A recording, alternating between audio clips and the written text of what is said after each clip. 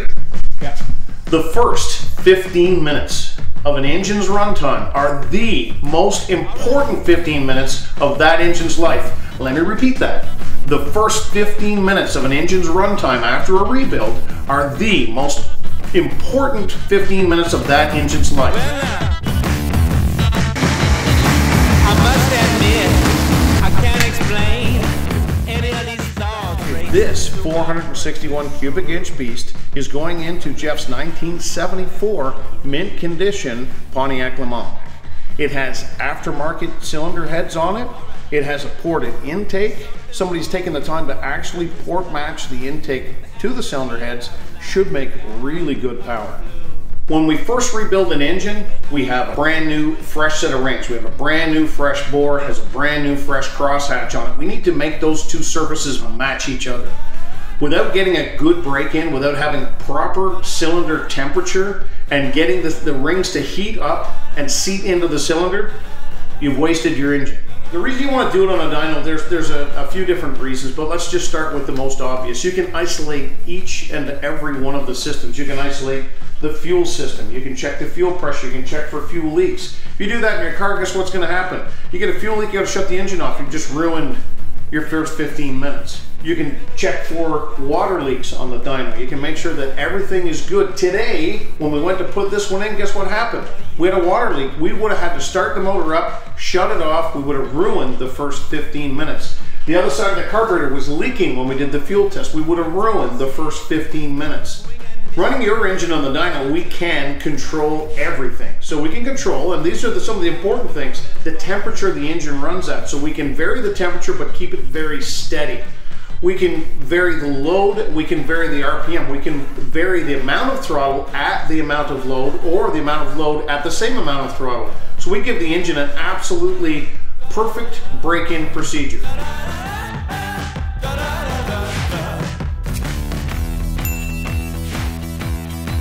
So I'm just going to start rolling this over and we're going to monitor oil pressure. And, we monitor oil pressure there, we monitor oil pressure here, and we monitor oil pressure in the room. And what we're looking for right now is just simply to see, does it have oil pressure? So we'll roll it over a bit until it has oil pressure, and then we'll see how quickly it recovers.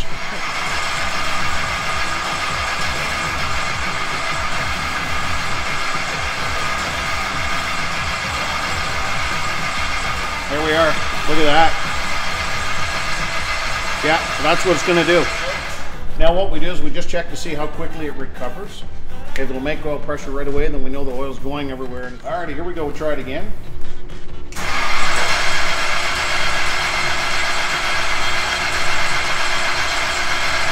And that comes right up and recovers beautifully.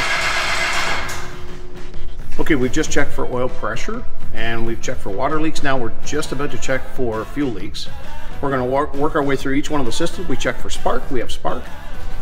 Yeah, I think we're leaking. All right, exactly as I said, we isolate systems. So in this case, we turned on the fuel system separate from everything else. We had a little tiny fuel leak, so we found the line was just not as fresh as it could be, cut the line off, shortened it, put it back on, tightened everything up. Now the fuel leak's gone. Okay, what we're going to do is start the engine for the first time, and we're going to verify the ignition timing.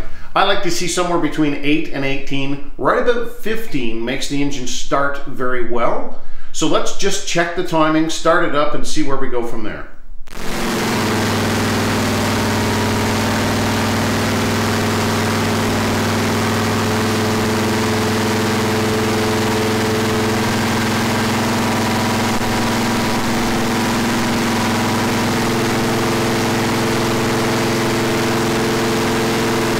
Alrighty, we've gone through each one of the systems and we've, like we said, isolated each system, and we did find a fuel leak that we fixed, and we did find a water leak that we fixed, and we got through all of that. We've checked the initial timing, and now what we're going to do is start the break-in procedure. Break-in procedure works like this. We're going to bring the motor up on RPM a bit, and then we're going to vary the load so that the engine runs at a steady RPM, but it has different loads. And what we want to do is we want to see some heat cycling within the motor. So the heat comes up, and then we'll actually take the water and we'll cool it down a little bit. Then the heat comes back up, and we vary the load up and down.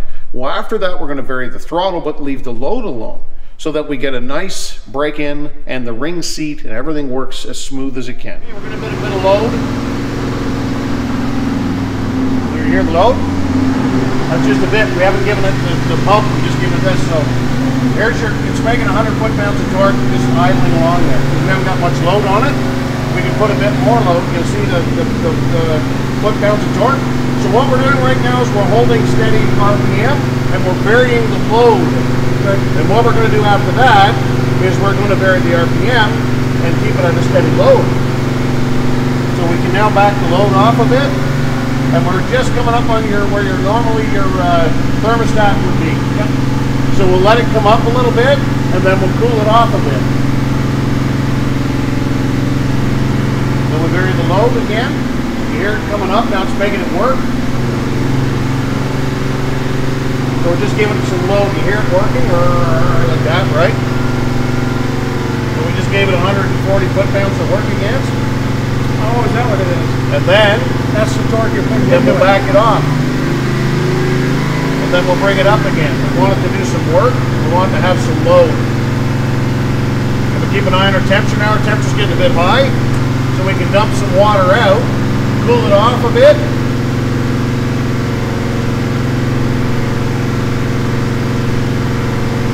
See the water come out?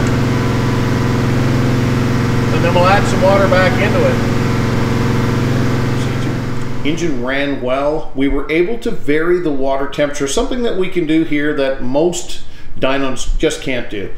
We have the ability to dump the water when it gets too hot, or when it starts to come up on, say, that 190, and we put some fresh water back in, which cools it right back down to operating temperature again. It went smoothly, and now we're just about to start it again and do a small pass. Okay, we're just about to start this back up. We're going to bring it up to temperature, then we're going to make what we call a mini pass. So probably going to go somewhere from 2700 to, say, 4800, something like that. We'll just make a really small pass and just see how everything looks, where the air fuel is going. And at that point, if we're feeling really good, we'll probably drop the oil, or we'll make a couple of changes and we'll see where the air fuel is and make another small pass and maybe drop the oil at that point, do an oil change. It responds very well to load. It does very well with load. It comes right up. It's just beautiful. There's your vacuum this time, and it's making boatloads of vacuum.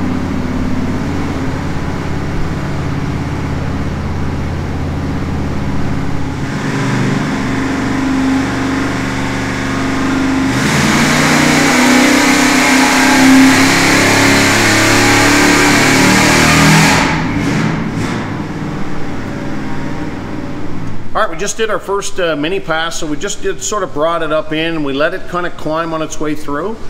It climbed really slow, so I think we're going to make a few adjustments, but we have to read the report. But for the first mini pass with no tuning, nothing done on it, made 530 foot-pounds and 451 horse, and we haven't really done anything other than just make a small pass with it and let it come up. So now we'll work our way through it and go from there. Alrighty, we finished the break-in phase. We've done a mini pass. Last pass one went pretty well, and it also gave us some data. It's telling us where we need to go. It's extremely lean everywhere. It's a little bit hard starting. Once you get it going and running along, it runs absolutely great, but it sounds lean and it is lean.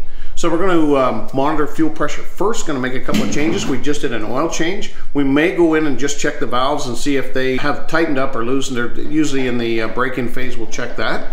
Pretty much everything else is just going to be monitoring. We're probably going to bring the fuel pressure up a little bit and then make another pass.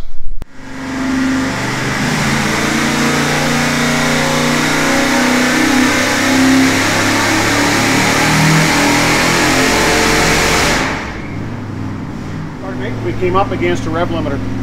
Quit right there. 5,000 RPM, it just came up against a rev limiter. Peak torque, 592. Okay, what we're doing with each one of these tuning passes is collecting data and then making changes based on the collection of that data. So what we end up doing here is changing things with the fueling. So in the carburetor, we're going to put in either smaller or larger orifices called jets. And what we're going to do is make a little change and then collect the data again and see if that change actually worked.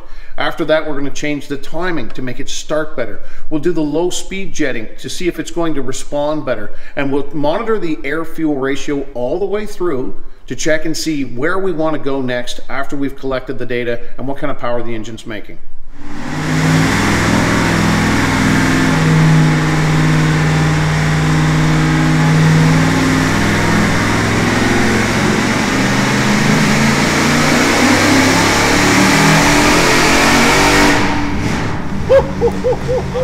Did it ever feel good that time? Okay, did we get a result? Because that felt like, did you hear it come through? How do you know when to back up? I must admit, I can't explain any of these thoughts. I told you that time, it's still making power. It's still making power. All right, we brought this 461 cubic inch Pontiac in, and we accomplished what we set out to do. We did our break-in procedure. We isolated each individual system to make sure they were all going to work and they were all going to function. After that, we did a tune on this motor. We worked our way through the tune. We got the proper timing, what the engine likes, what it doesn't like. Let me tell you, if you don't give this engine enough timing, it will not start. So we did that, then we tuned it until we were happy with the air-fuel ratio and the initial timing and the full timing. We were able to tune this to 626 foot-pounds of torque, 560 horsepower. Really happy with the outcome.